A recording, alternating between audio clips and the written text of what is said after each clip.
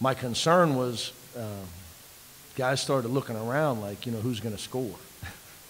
You just we got to play. And some guys, so finally somebody, I think Dave made a big shot.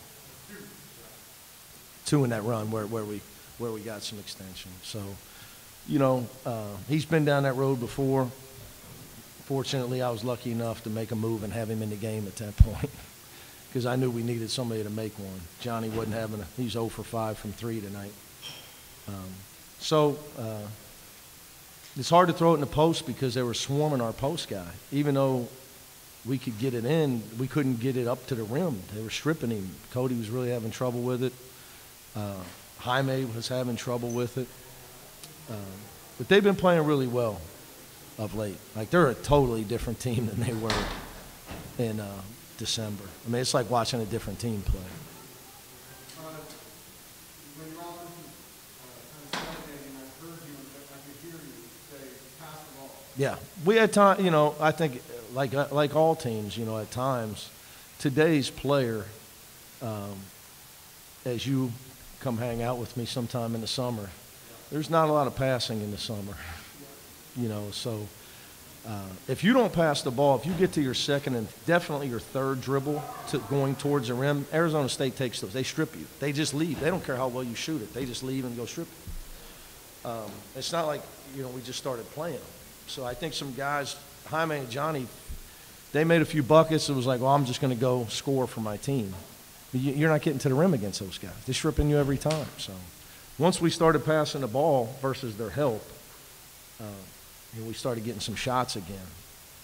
So, we're out there without a point guard. We still got the 12 assists, though. No, I tried to tell you guys in October. And I'm telling you, in October, it was like this. Every day in practice, every day. I mean, everybody that came through and watched practice that I allowed in, everybody. And then he took the free, then he went down. I think the day before we scrimmaged, I don't think he played in the scrimmage. It's just been, then you got 2 weeks of COVID where nobody practices. He's had like 3 or 4 2-week where he just wasn't playing basketball. So hopefully we can keep him on a run. I wish he would stop trying to dunk on people. And I see our season flashing before my eyes as he's up in the air. How unique of a feel is the natural feel of basketball? He's all. When I evaluated him, I thought the best thing he did on offense was pass, which is, you don't say that about today's player. That's a rarity of today's player.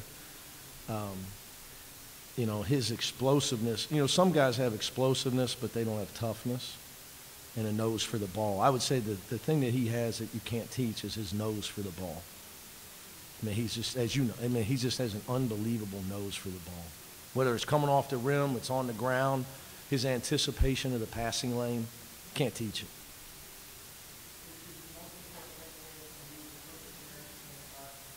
Oh, yeah. Yeah, look, unless it stayed over 10, I knew it was coming. I'm watching them play, they've done a great job of re-rallying. They had got it off to such an awful start. They had some rough beats at the buzzer. With all, Heath's new, Jackson's new, Horn's new, Gaffney's new. So Luther sat out last year. Boyaki's new. Everybody's new except Lawrence and Graham, their whole team. So it just took them time. They'd come in winning 3 in a row, and they gave up 53, 55, and 57 in the 3 games before ours. So they're quick, and they're athletic, and they attack the ball. Bobby's always been teaches his teams to be aggressive. So, and then, obviously, and we had no preparation. Tiger went through shoot-around. He went through our pregame practice. He went through walkthrough last night, and his shoulder was just bothering him. Peyton wasn't totally confident either. So I'd like to just, mess with the Pac-12 the way I feel about it right now and just say it was load management, but shoulder and real injuries. Yeah, he put me in that group.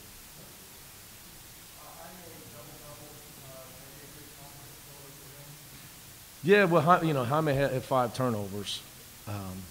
Look, I'm going to tell you guys this about Jaime Jaquez. most guys wouldn't be playing. So he would not desert his team, no.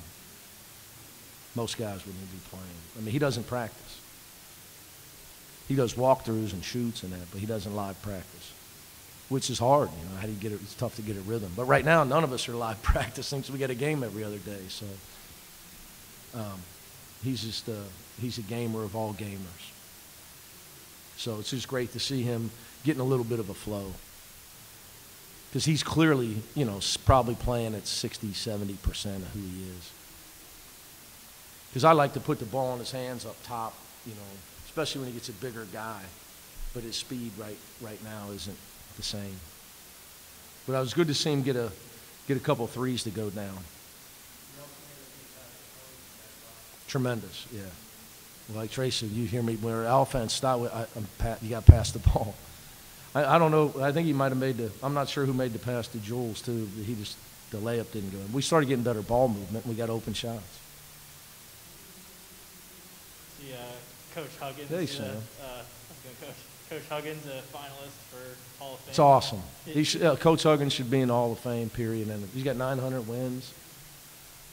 I think he's 4th right now, all time. Just, you know,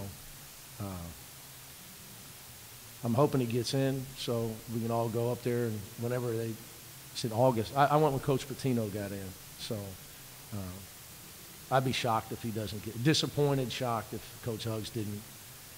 I want him to get in soon now.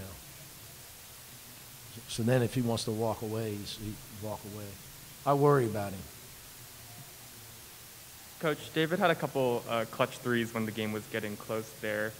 I know they got close. Those were his only points of the night, but he had a big game on Saturday too. Can you just talk about his contributions? Oh, it's huge, you know, to have a veteran guy like Dave who's all about team, you know, and he's been in those moments, so, you know, he just shoots it like it's a normal shot. You know, to have a veteran guy like that. You said he's got belief in himself.